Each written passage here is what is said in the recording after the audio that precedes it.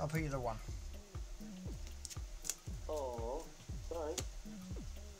Draw.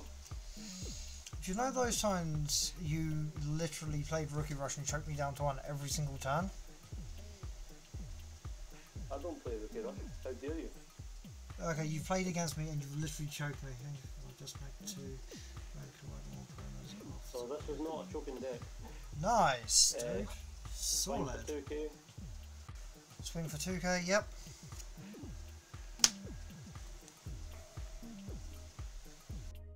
Pop it for your 10. You're going to tap this and nothing can untap. Right. Draw.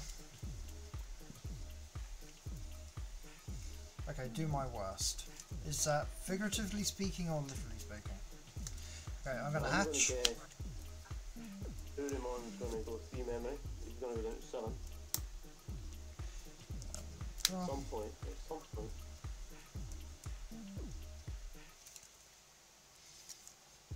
And you women, I'm guessing?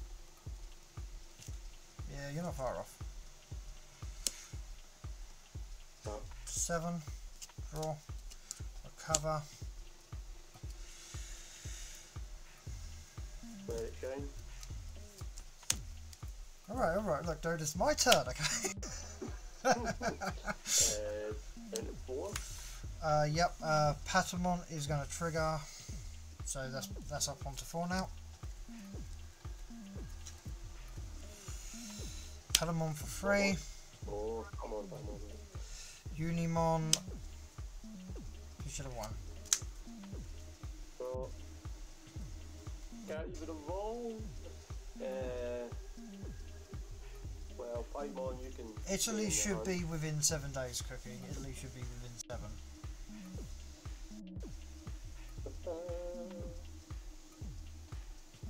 Because I know that is one very good security, I'm going to play Metal Digimon, put it back to 10, put the Unimon back in hand. I've got to untap shit! Yeah, I only had one Puppetmon, it was the only thing I could do. That's fair enough, right. I don't want to be a dickhead about this, but I'm not going to be a dickhead about this. I'm going to go for my double security check here. What is that? 11. 11, okay. And then I'm going to take you out with a salad.